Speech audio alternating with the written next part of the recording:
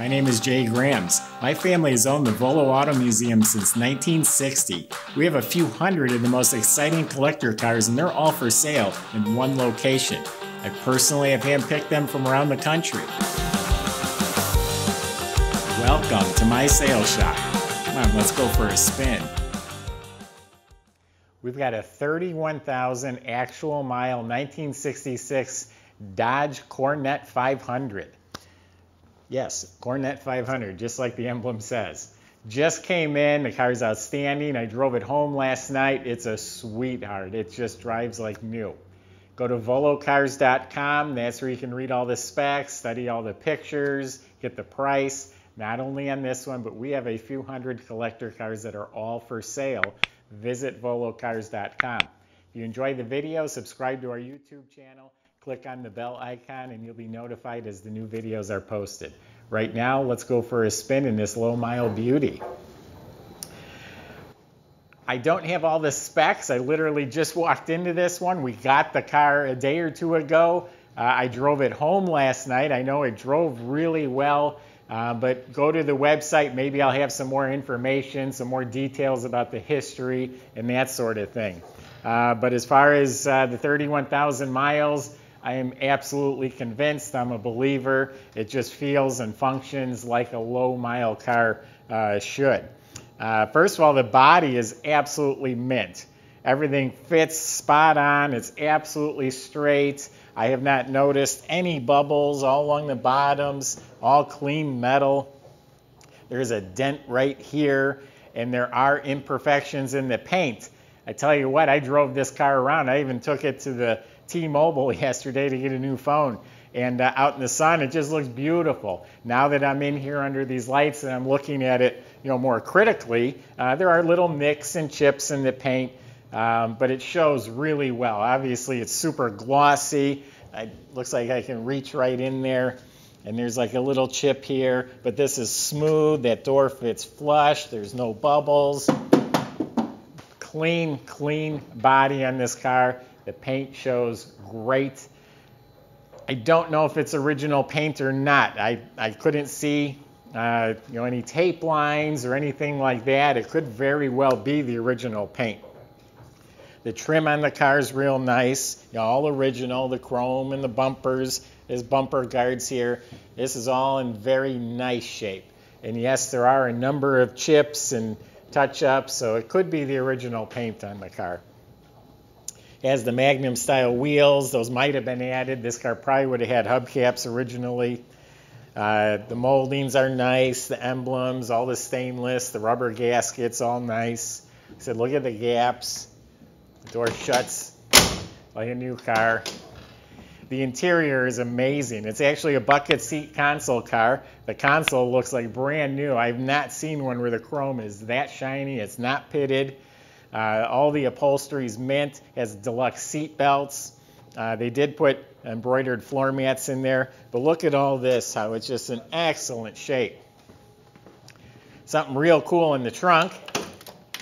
Under the mat is the original spare tire. Still has the ink stamps on the tread. The original spare's never been out.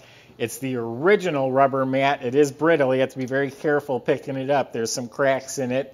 Comes with an assembly manual, and for some reason there's a green suitcase too. The interior, like I said, is mint. The dash area is mint. Another surprise I had was the radio. Looks like this old AM radio. I wasn't even going to try it. I turn it on. It must be converted to FM because it plays FM music, and it sounds awesome. Front and rear speaker, and there's a speaker control under the dash. I would have bet there was a subwoofer in the trunk. It was full. It just sounded really nice. So really nice sounding FM radio. All the interior lights works. I'm noticing on the sail panels and on the console they worked. So it's a 318 motor. You'll hear it in a second. If you can hear it, it runs that quiet, that smooth. The engine bay is really clean, original, proper. The VIN number is stamped here on the core support. It has the original fender tag in place. It is power steering. But the alternator, the washer bottle, the battery hold down bracket, everything is just really nice. Underneath the car is rock solid, all clean metal. The inner rockers, the drain plugs are all still there. I think I've seen some original paint markings from the assembly line on the transmission. It's an automatic, still has single exhaust. Looks like the front shocks were replaced. Brake hoses look like they were new. I'm going to start it up for you.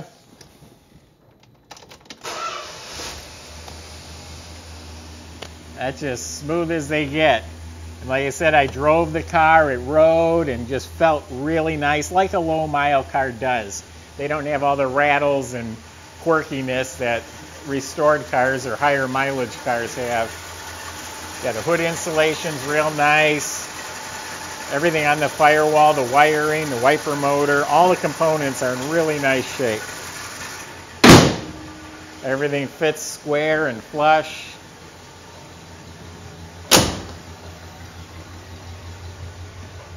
Purrs like a kitten. This tail panel in the back is original. There's some pitting on the tail panel.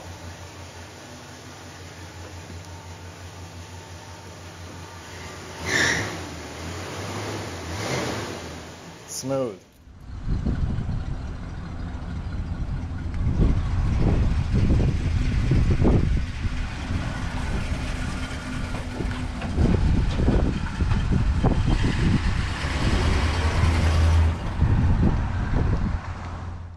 So I drove this car around yesterday and very happy with it. Even one of the guys from the shop made a comment right before I started the video. What a nice car it is. It's called dark green poly. Got the white painted roof. Visit volocars.com. That's where you can reach out to our sales staff. I gave you my impression of the car. If you have any questions or concerns or want more details, they can help you with all of that. So ask whatever questions you have. They can also help with financing and delivery. If you enjoyed the video, subscribe to our YouTube channel. Click on the bell icon and you'll be the first to see the next one that comes out. Thanks for watching.